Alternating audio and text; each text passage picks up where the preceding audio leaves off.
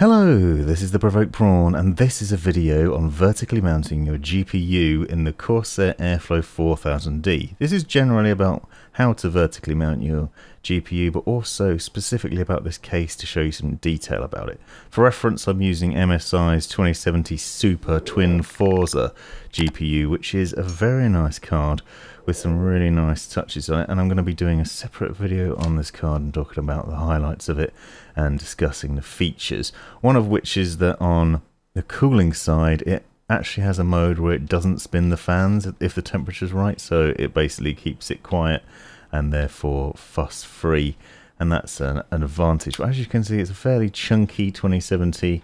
Probably not the fattest card out there, but perfect for testing. Now, initially when I set up the 4000D, I installed the GPU in the standard way, but I knew that Corsair was sending me a vertical mount, so I'd then be able to check out the vertical mounting options in here and then be able to test it. And I've benchmarked before and afterwards, and I'm going to show you those a bit later on. We talk about what the difference is between them, and it's quite interesting actually. You think that the case, because it's vertically mounted, as you can see here, there are brackets for vertically mounting your GPU at the rear, and that it would be easy to do and it wouldn't be a problem. And the setup of it is actually easy, and that is a joyful bit, and I'm going to show you how to do that now. So basically I'm going to take the card out and talk you through the process of vertically mounting it and showing you what that's like. Most modern cases that I've come across recently have a vertical mounting option where they have the slots on the side. I've done vertical mounting previously on the Corsair 680X Crystal and also on NZXT's H510i, and I had questions from viewers about whether it was causing problems because you're basically suffocating the GPU by having it close to the glass. And I initially didn't think there were an issue. There were certainly no issues in terms of performance and FPS, but however, I'm going to show you some potential problems with this setup. Previously I was using Founders Edition card, which is a bit thinner, and although they're known for running quite hot, it still worked pretty well. Now with the 4000D, you'll see the standard brackets at the back, but you can also remove these vertical ones. They're held in place with thumb screws in the same way. It's basically exactly the same setup, but you have two brackets that can be removed and taken out.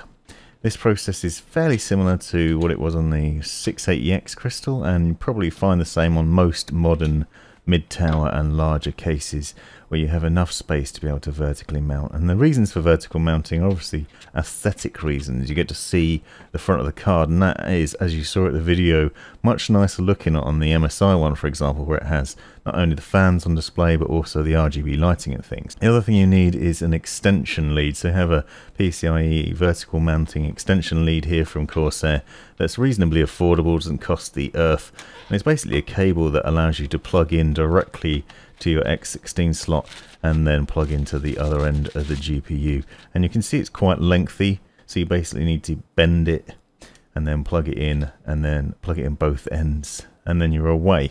You do obviously need to mount the GPU, and I'll show you how to do that, but this bracket makes life a lot easier. Now there are other options. There are various different other options out there. You can buy brackets that sit further back from the glass panel on the side, and they're potentially a better option to go for, especially with a case where you don't have a lot of breathing room, and you'll see more about what I mean there as they go on. Now with the 4000D, there's another little hinge bracket here which is held in place with a screw. Basically you need to loosen that and then lift this up. From then you can then insert the GPU as you would standard in the other direction, but now we're inserting it vertically instead. First of all, you need to make sure you plug the cable in though, because with the 4000D there isn't much room to maneuver. I found this problem when I went to install mine, and I just realized I couldn't get the cable in underneath once the GPU was set down in place, so it's important to install the cable first.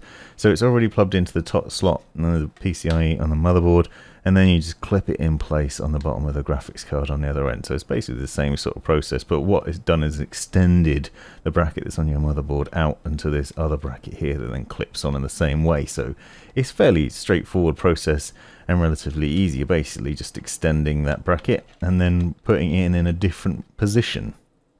And you can see already the visual difference that makes, and it looks really nice in this way, especially when it's turned on and plugged in and running, because you get the most of that RGB lighting. And to be honest, I like seeing the fans at this angle. It looks a lot nicer. So now we're putting the thumb screws back down. You've got the clips in there, and it's all going to be held in place by the thumb screws, and then screwing in that screw at the top, which should secure it in place. I do notice that there is a little bit of wobble in this card. It's quite a heavy card, quite a large card, and there's a little bit of wobble when it's all screwed down. So that might be a consideration. And there are brackets that you can get to hold them in place a bit steadier, but it is just going to be sitting on the desk, so it's not like it's going to be wobbling around. However, if you are planning on taking your PC with you somewhere, it might be worth bearing in mind, because it would probably fly about a bit, and I certainly wouldn't want to post a case like this with the GPU vertically mounted, because it would probably just shear off and end in disaster. Now you can see the final product as it's installed and plugged in with all the power cables, and then you'll also note as I turned it on, the fans aren't spinning, and as I said earlier on, that's because this MSI card is designed to only start spinning its fans when it needs to, which means it can run nice and cool. You'll also notice some other nice features on here. It has like a carbon fiber finish to it. It has ridges on the fans that allow for cooling purposes. Now, I wanted to put it through some benchmarking. Now, I'd done some benchmarking previously on this when I was testing the Corsair X Elite all-in-one cooler, and wanted to see how the performance of that was. And now I'm running benchmarks again with Heaven, Cinebench, 3D Mark and PC Mark, testing out. This is obviously sped up, but I wanted to see what the end result would be, and also to see what the temperature difference is. And the results are fairly interesting. Before I get into the results though, it is worth noting one thing. I am perhaps not running the best setup possible with a 4000D. I have a 360mm radiator mounted on the front. In an ideal world, you probably want to mount a 240mm radiator at the top and have 3 intake fans on the front and then exhaust through the top and the rear. That would probably allow for a lot better airflow and a lot cooler environment. But still, I found the performance with it in the standard position, it was pretty good. The scores were pretty good, and I'm going to leave links in the description to the 3D Mark and the PC Mark benchmark, so you can see the comparison between when it was mounted in the standard position and when it was mounted vertically. And there was a notable difference both in FPS and overall scores. The results were still fairly good, but I was struck when I actually put my hand on the glass, and I'll show you this a bit later on as well. Put my hand on the glass on the side of the tempered glass panel and felt the heat come through to the point that it actually hurt my hand. It was that hot in a certain position in front of the GPU that I realised that there was probably an issue. So I wanted to check in and dived into the scores a bit more and looked at the results. Now, when it was running, Corsair's IQ software said it was getting around 80 degrees on the RTX 2070 Super, which isn't that hot necessarily if you're putting something under load. GPUs like this can run around that temperature, so it wasn't that surprising. However, when I opened up the 3D Mark and did a side-by-side comparison with the data, I noticed a substantial difference. So here on the right is the information from the original benchmarks before it was mounted vertically, and then on the left the new one. You can see the average temperature was 63 degrees C on the standard mounting and 78 degrees C on the vertical mounting, which just shows the difference in how much hotter it got. It led to a considerably worse score in 3D Mark, which was the first indicator that there was a problem. The FPS count in Heaven was still good, but there was definitely problems with the overall scores, and you'll see the difference as I go through this data. And as I said, I'll link to this in the description so you can look at it yourself and check it out for yourself and see the differences in what I mean. But you can see the score originally was 11,000 and then it's 9,000 on the vertical mounting, so that just goes to show what a difference it makes.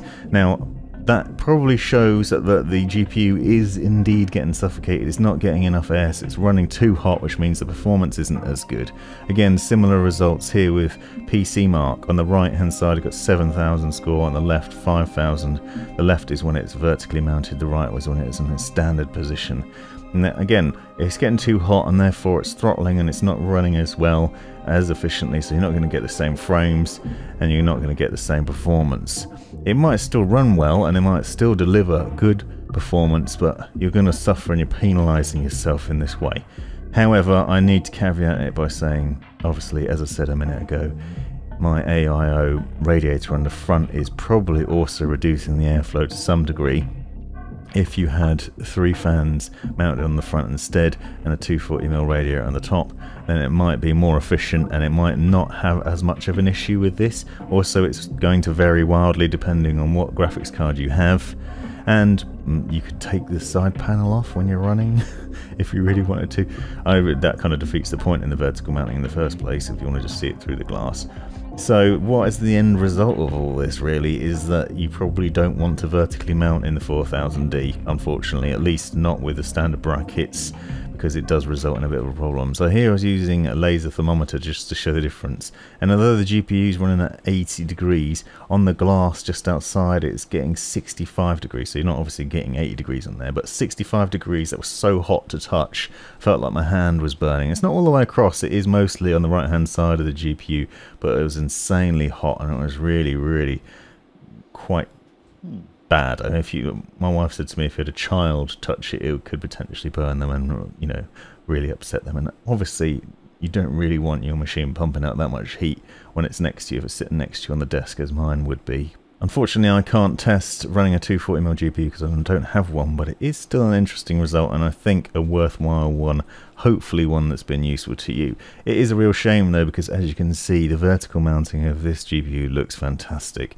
and it's a very nice setup in that way. What I might do is try again with the 2080 Ti Founders Edition card that I have, which is a bit thinner, and although it's known to run hot, I feel like it might not be quite as pressed to the glass, but it was test for the future. Hope you found this video useful. Let me know in the comments if you've got any questions. Thanks for watching. This has been the Provoked Prawn. Thanks for taking the time to watch this video. Hope you found it useful, interesting, hilarious, or all of the above. Be sure to check out the description for other information you might find interesting, and subscribe and watch these other videos as well that I think might be useful to you. And have a great life.